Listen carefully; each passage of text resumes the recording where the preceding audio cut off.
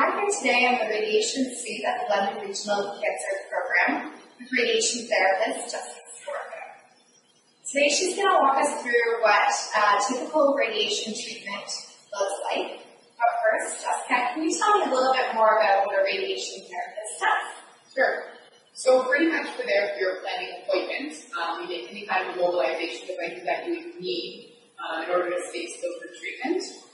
And then we're also there for your treatment daily. We'll see you every day until you're finished. So we set you up to do the actual treatment, but we also see you daily and go over any side effects that we have and sort of cater the plan specifically to you and your feelings and side effects or social aspects, whatever it may be. So now can you walk us through what a typical radiation treatment might look like? So first we would get you on the bed. We'd have you lie down in the perfect area that we had for the planning appointment. If you did have a mask made like this, you would have to sort of put it into the bed.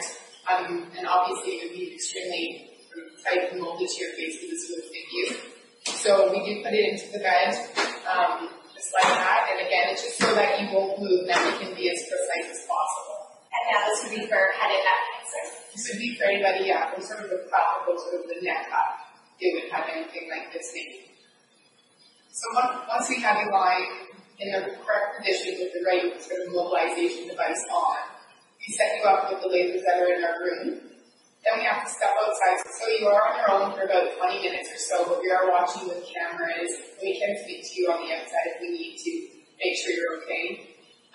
We do some x-ray pictures to make sure that you are in the perfect spot. We fine-tune everything.